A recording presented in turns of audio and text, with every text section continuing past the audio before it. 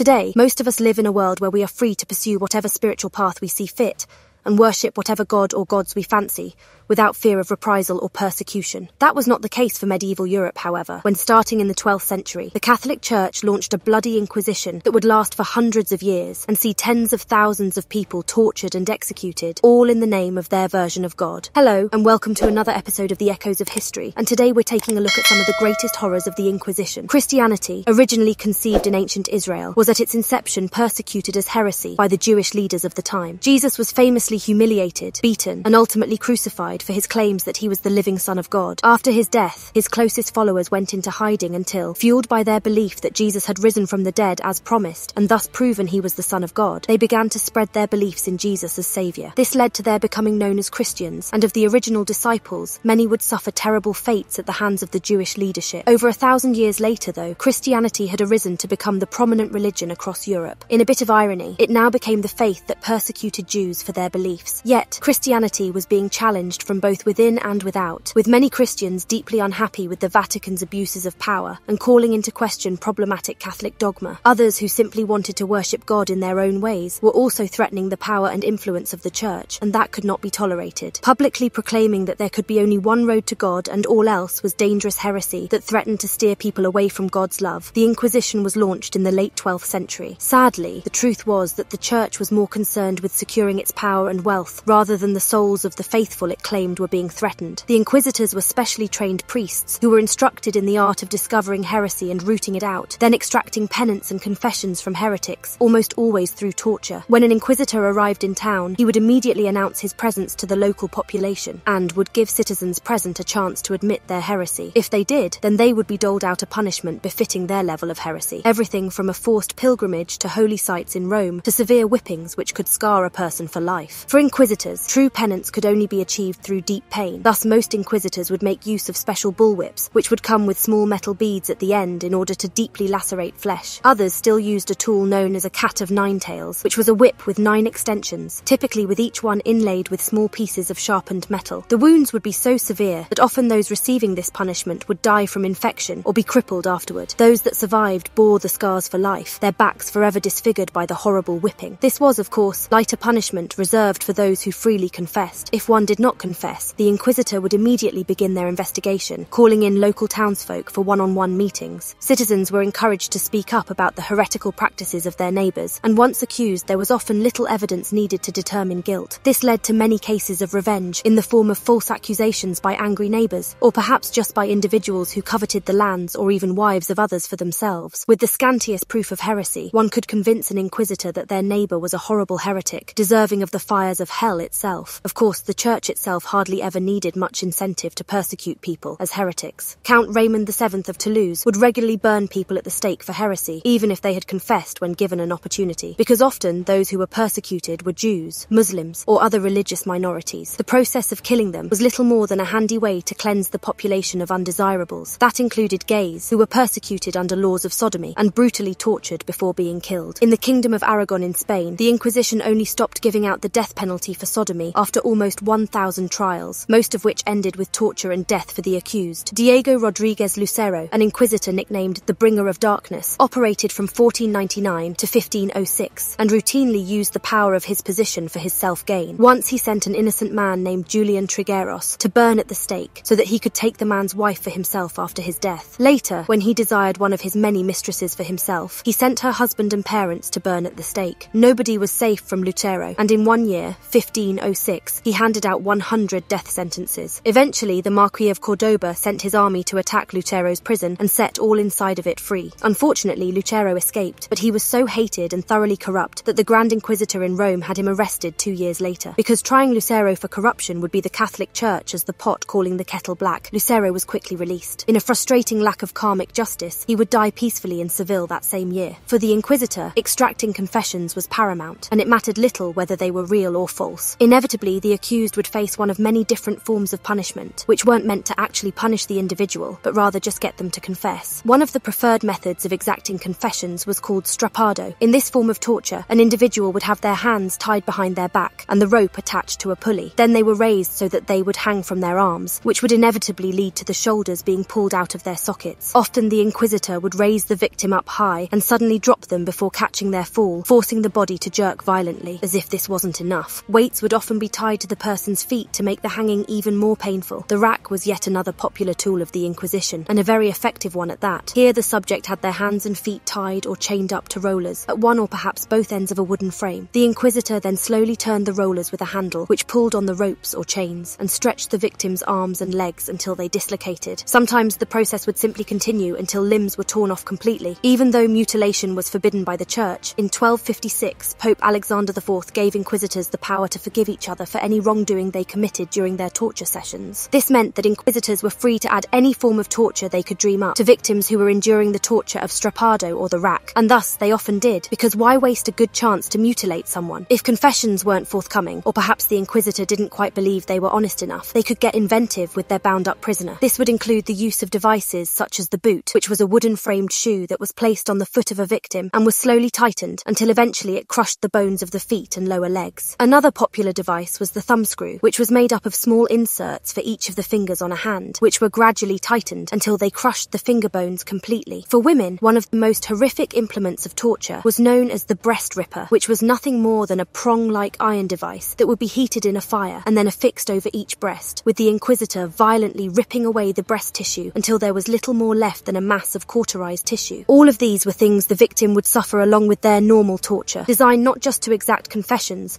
but to ensure that the guilty would be forever marked by the ordeal. The Judas chair was number 3 of the top 3 torture devices used by the Inquisition and consisted of a pyramid-like seat with a sharpened point at the top, upon which the accused was sat on. The point of the pyramid was forced into the anus or the vagina, and the inquisitor would gradually force the victim down onto the device by lowering them from above by ropes they were attached to. Sometimes the ropes were attached from below, allowing an inquisitor to turn a crank and slowly force the accused down onto the device. Ironically, this was seen as the most humane of the 3 main methods of torture, as this would rarely lead to death, and instead would disfigure the person and create lifelong difficulties walking. For women, it would basically make childbearing all but impossible. A milder form of punishment was known as the heretic's fork, an ingenious device consisting of a 2-pronged fork-like device. The device would be tied around the person's neck, and one end of the forks would be placed below the neck, digging into the lower jaw. The other end of the fork would be gouged into the flesh of the chest, securely holding it in place. Thus, the victim would be unable to move their head forward at all without impaling themselves, and the act of speaking was excruciatingly painful. Victims would often be left like this for days before trials in order to encourage their cooperation, even if those trials more often than not ended in being burned at the stake. For anyone who wished to avoid their ultimate fate by trying to impale themselves on the fork, the prongs were placed in such a way that doing so was impossible and would only lead to even more pain instead. The Nuremberg Virgin, or Iron Maiden as it's often known, was a sarcophagus-like device in the shape of a woman, with a Virgin Mary placed atop it by the inquisitors to symbolize the triumph of Christianity over heresy and dissidents. Models differed, but in essence they all worked the same way. The victim was shoved inside it,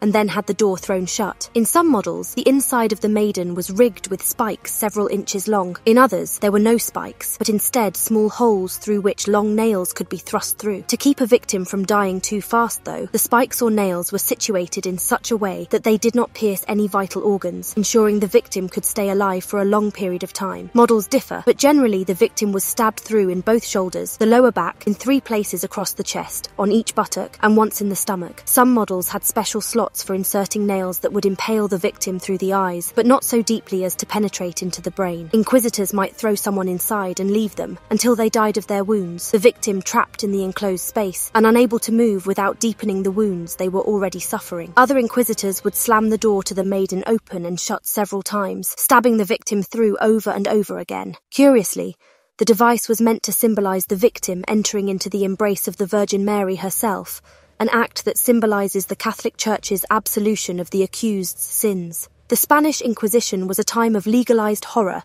inflicted upon the religious minorities of Europe, mostly Jews, pagans, and Muslims. Often the motivations were nothing more than a desire for more wealth and power, with the Church seizing the assets of the accused, even if they were allowed to live after their accusation. Men in power who coveted the wives or lands of others would send innocent men to be executed, and jealous lovers betrayed their partners to inquisitors for revenge. While the Inquisition was meant to combat sin, it ironically only ended up enabling some of the greatest sins in European history. Today, the world casts a mistrustful eye towards organised religion in most parts of the world, partly due to the heritage of the Inquisition and its many abuses. Yet while we like to think we are far removed from such barbarism, one can't help but wonder, given the particular, almost religious-like zeal of some extreme far-right political movements around the world, just how far we really are from a new age of torture in the name of God. One also can't help but wonder how those faithful to a Christ who endured horrible torture would imagine that he would be okay with them inflicting the same on others in his name. I found this video interesting. Check out our other videos.